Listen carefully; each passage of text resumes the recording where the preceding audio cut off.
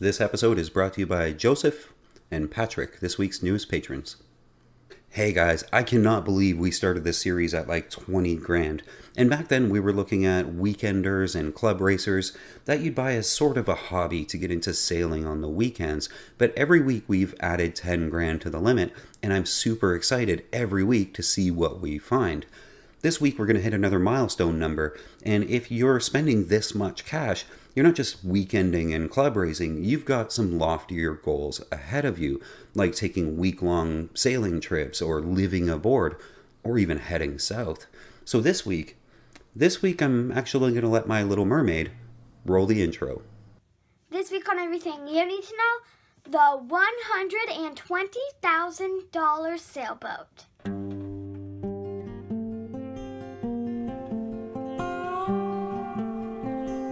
I can't believe I just noticed it in the last few days that this is actually episode 199. We're almost at 200 YouTube episodes, guys. At about an episode a week, that's 4 years of episodes. And they started really, really bad of just me lake sailing Lady K around the Great Lakes and racing her. And at the time, I had no idea that within a few months, I'd be headed south. Throw off the dock line, sell everything I own, and take that same GoPro and go. And I like to think the episodes started to get better. You guys actually started watching and subscribing, which blew my mind, all the way along from the living on a boat cruising life thing to hiding from the hurricanes on Chesapeake Bay to almost sinking in the Bahamas off the coast of Staniel Key. And you guys had my back the whole way. Remember when I hit a crab pot and wrapped it up around the prop on the Delaware Bay alone at night? Talk about a wild ride. Since then, you guys have stuck with me for the Everything You Need to Know series that we're doing now while I get Lady K ready to go on another great adventure. And a huge thank you to everyone who watches, likes the video, subscribes, chats with me on Facebook and Instagram and now Discord. And a huge thank you to the patrons who've been there, who make it possible. There would really be no channel, there'd be no Lady K Sailing without all the love and support. All right, let's get into it. It's no secret that I'm an avid watcher of a YouTube channel called VinWiki, which is largely just guys and girls sitting around telling stories about cars, stories about their lives that sort of revolved around a car, the car they grew up with that their dad had, things like that. But the host, Ed Bolian, is a guy I really admire, and we're going to talk about a boat that I'm going to call the Ed Bolian Special. Stay with me here. Now, Ed is famous for buying the cheapest possible example of an amazing car. For example, he currently owns 3 Lamborghini Murcielagos, but not one of them he paid for at market value, because Ed loves a car with a good story, perhaps a salvage title, and throw in some water damage for good measure, something he can pick up for dirt cheap that nobody else wants to buy, so he can lowball out of the seller. Throw a bunch of money at the car once he's bought it, and eventually sell it for a profit, usually after driving it for 2 or 3 years as his own car. He's making money owning supercars. So can we do that with a boat? Can we Ed Bolian a boat? Can we get something that we definitely can't afford because it has a shaky history? Well, I think I found one. This is a Lagoon 410 with, let's say, an interesting story. Now, these usually sell for 250 to 300 grand in good shape, but this one's listed for 119 with room to negotiate based on the survey. The broker actually says that in the ad, there's room to negotiate. Now, the eagle-eye viewer will notice, obviously, that this is in fact a catamaran, and we don't usually talk about cats, but largely that's because you can't just get a catamaran for this cheap. It hasn't come up yet in our budgetary episodes, but with this one, you can. And the ad reads, "This is a project boat that needs work and extra effort from new handy owners." She started out as a long-term charter boat, something you'd charter for 2 or 3 weeks and sail it around the Virgin Islands. And then it became a day charter with a captain in the Virgin Islands. And then Hurricane Irma came. And if you remember the carnage, Hurricane Irma wiped out untold amounts of these boats, as well as many people's homes and livelihoods. The broker does say that this boat was on the hard, not in the water during the hurricane, which is good because everything that was in the water during that hurricane in the BVIs sunk. But she wasn't untouched by the hurricane. She lost her rig and she was damaged. But since then, the rig has been replaced. It's brand new, as well as the engines being rebuilt or replaced, and all the electronics and other equipment have been replaced. So can you own a $300,000 Lagoon Cat for $100,000? It turns out, yes, you can. And what you do next is largely up to you. I'd probably move aboard and start working on the boat myself to save money on the labor, and then turn her back into a pristine example of a great boat. Some folks might actually prefer not to do that. They might just buy her and throw a bunch of money at all her problems and end up with a pristine example of a great boat. Either way, you end up with a $300,000 cat you can cruise on for way less than the sticker price of going and buying it. Now, I bring this boat up because I think it is a real option for someone willing to get into it and take the risk and deal with the work. For most of you, it may not be a good idea. How do I insure this boat? How much will it actually cost to restore? Why bother with the whole mess in the first place? Now, my answer to you there is you bother with it if you have your heart set on a 40-something foot Caribbean catamaran, but you don't have $300,000 to buy one. This then is an opportunity for the brave, but slightly broke people like me, and I suspect some of you, to pay less for a great boat, but spend a lot more time and work to make it pristine again and sort of meet smack dab in the middle, owning a Lagoon Caribbean catamaran.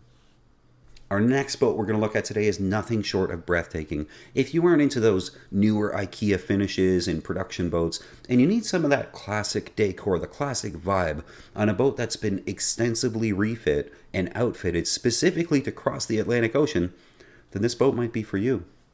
This is the mighty Morgan 50, and this particular example has had countless dollars, tens of thousands I suspect, spent to make her the perfect boat for a small family to cross oceans with and live aboard in absolute comfort and safety.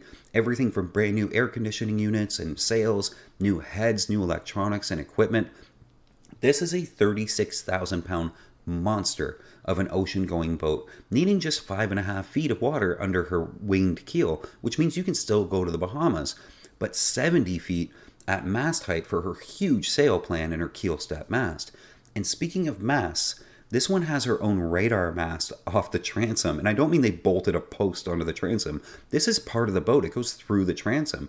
Imagine how much work that took. Inside, you get monumental space in the saloon with a big TV on the wall and seating that actually looks like you could live on this boat the way you live in your house. And the woodwork, wow.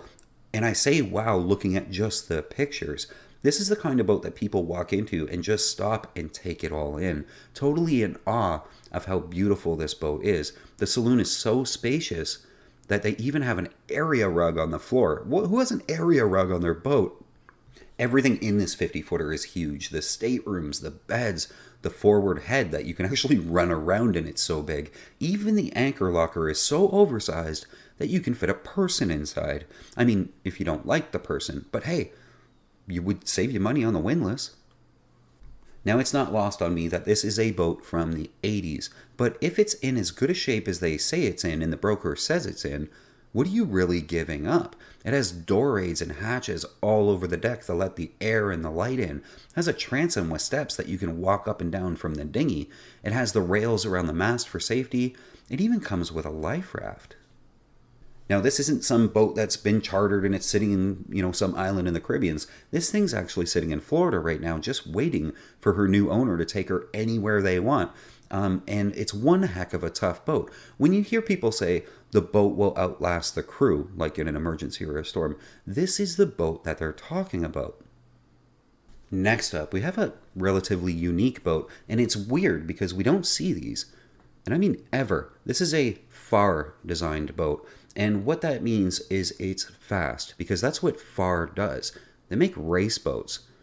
But this boat is also a cruising boat.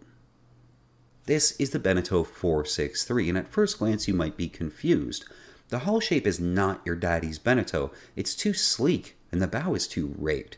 The cockpit comes up to the coach top level, and the transom is more like an open design race boat.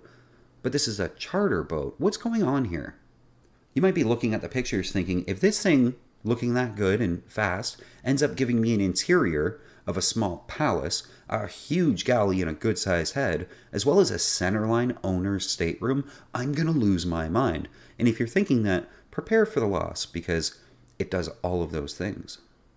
Now, I'm looking at these pictures thinking, I'm sorry, but I get a fast hull designed by Far. I get a massive, comfortable, safe cockpit. I get a big racy steering wheel and a beach for a transom with storage lockers built into it for the wet gear. I get door raids. I get all the hatches and port lights and brand new interior and canvas. And this cabin, I get the best master cabin V-berth I've ever seen for under 200 grand. I get a huge saloon with full-length galley, a massive head and shower, and I also get 2 extra cabins at the back. One honestly is going to be for storage, but the other one can be for guests. And I get all this for 115 grand? Seriously, what's going on here? Next, you're going to tell me that it was recently repowered in 2017 with a brand new diesel with almost no hours on it. Yeah, it has that too. With 2 brand new air conditioning units and a brand new electric windlass? Yeah, it has all that. I really do struggle to find anything wrong with this boat, even at 115 grand. It's everything on my personal checklist, short of dinghy davits and a pile of solar panels. But I can add those things. If you slap a dinghy on this back of this thing, she is headed to the Caribbean, my friends. Now let's say that last boat was a little too Beneteau-y for you. Maybe too much boat to single hand because, I mean, it was quite a big boat. And let's also say you have a weird fetish for teak and you'd like a 31-foot boat, but not at 31-foot money. You don't want a cheap 31. You want a 31 you can spend $125,000 on. Now, I'm sure you'd imagine a 31-foot boat for 125 grand. It's almost laughable. It would have to be one hell of a boat, right? Well, I give you one hell of a boat. This is a Halberg Razzie 31, and for those who don't know, I'm sure you all do know, but for those who don't know, Halberg Razzie is known the world over to make some of the toughest, nicest, and safest cruising boats ever made, and the price always shows it. This 31 is absolutely beautiful from every angle, and being in Halberg Razzie, it's as capable as any other boat out there on the ocean, even though it's only 31 feet. In fact, if teak isn't the theme with this boat, the theme is, wow, this thing is only 31 feet long.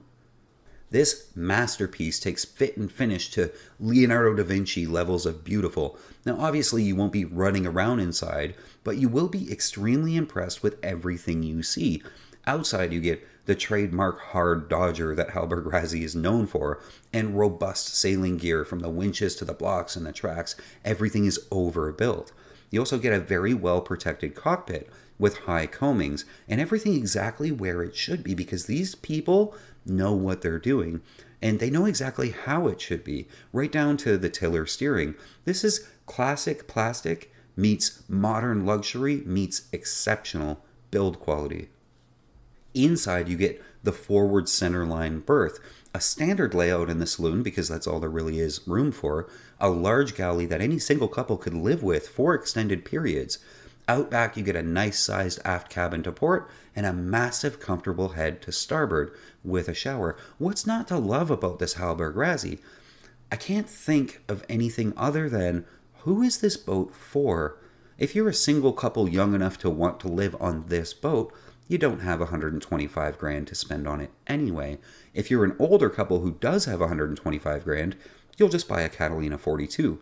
I mean, you'll daydream of how stunning and beautiful this Razzie is, but you'll still buy a production boat. I just don't see this boat selling all that well. I mean, I wish it did. It's gorgeous. Okay, guys, that's it for this week. We'll pack in more next week, I promise. A huge thank you to everyone who is subscribed. We just this morning, at like 6 a.m., cleared 40,000 subscribers. I am just in awe of you guys. You're all legends, and I love you. I will see you guys next week for episode 200. I think we should do something special. And after that, I will see you in Annapolis to look at all the pretty boats. See you guys then. Bye.